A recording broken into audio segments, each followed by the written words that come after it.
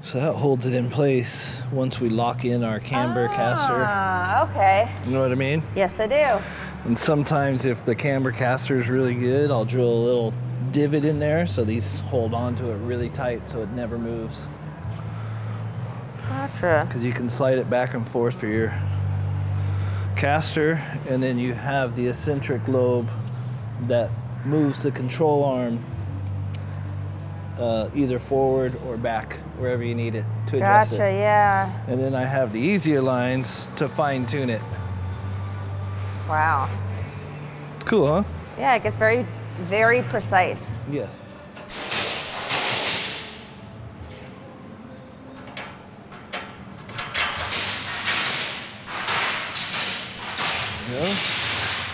We'll get some nuts. You know, since I turned into an old and can't see, I have to grab like two. Of everything. Just Yeah, because not sure about the size. because my glasses magnify it. You know what I mean? Yes. Because when it's far away, it looks like the right size.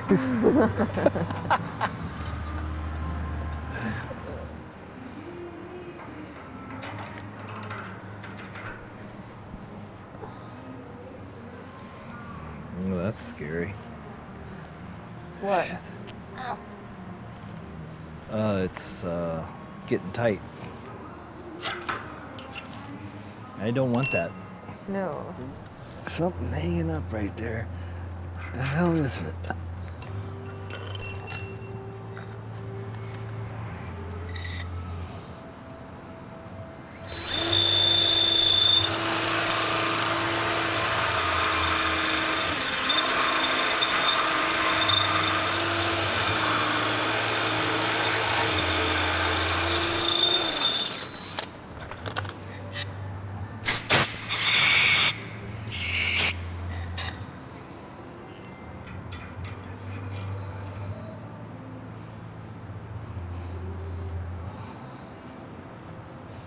What the hell?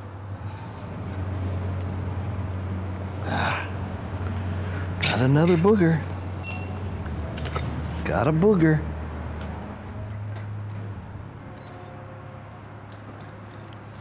As long as there's no weight on your coil when you're taking this stuff apart, it's all relaxed, you're fine. Now, if you were to have a jack under here, the weight of the vehicle, and you tried removing this, oh shit, man, you better watch out. It's a problem, yeah. Yeah, because it's just gonna snap. So this is nice and relaxed, so I can do whatever, you know? How long would you say it typically takes you to assemble a car back together? Well, I can tell you I can tell you what it used to take me.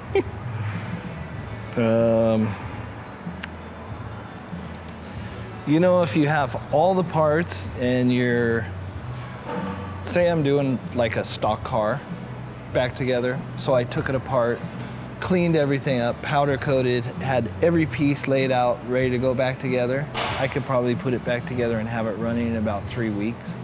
Okay. If that's all I worked on.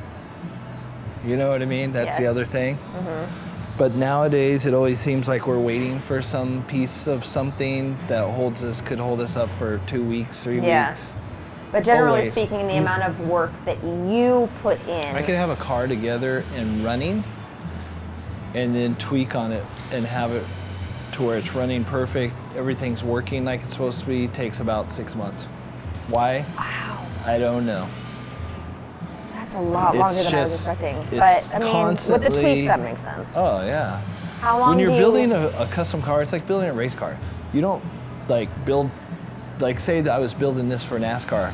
I wouldn't build it thinking I was just gonna get in it, turn the key, and go out and win races. That's Yeah, not how the no. car industry works. No, There's so much shaking down you have to do and dialing in. of course.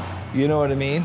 I'll set all my camber, caster, and suspension and pinion angles the way I think it should be set. Mm-hmm. You have weights that I've never worked with, so I have scales as well, so I'll make sure that the weight's equally distributed.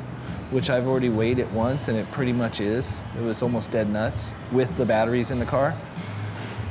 So, you know, that's important as well when you're setting up all your geometries and everything.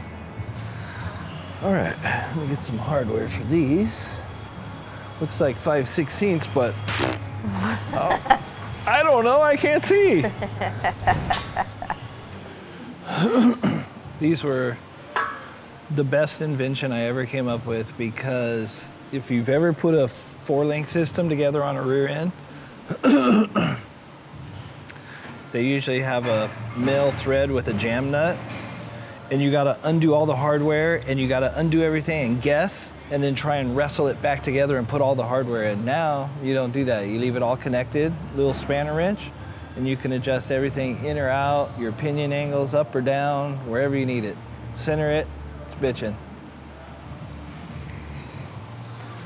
I can't believe in 100 years that the car was around, it took that long to come up with that idea. God, because there's nothing worse. You'll get all 3 in, they'll all 3 go in perfect, and you just pulled them out, and as soon as you go to put the 4th one back in, it won't go.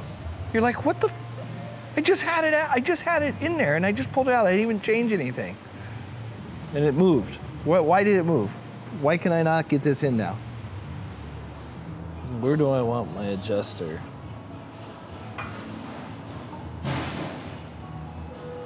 Back here. That one. I want to get all this suspension in by the end of today. Which is about 15 minutes. So if I can get the right hardware in, get that one in, and some bolts in the back, that's it. The rear suspension's in. Yeah. So, yeah, it's not too much. Like I said, there's a lot that goes into dialing it in. You know, it looks like it's easy to slap it all together, and it is, but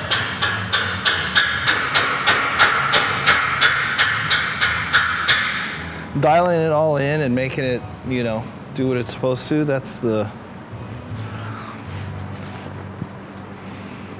tricky part. So now that you finished this, what are your next? Are you waiting until more electrical is done, or are there more? No, I'm gonna keep going. I gotta put the axles, the brakes. I'll run all the brake lines. Everything will be ran and plumbed first. I'll make sure I tighten everything up really good, go over everything. I put like a little mark to make sure I went through everything. Yeah. Then I'll start working on putting the motors in, and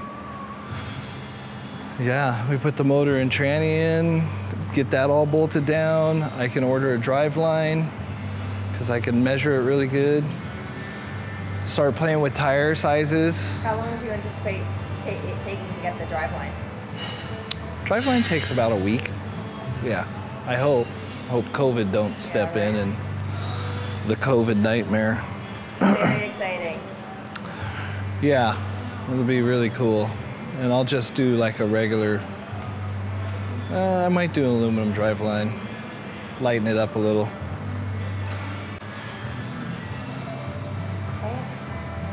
Thank you, sir. No, thank you. Y'all come back now, you hear?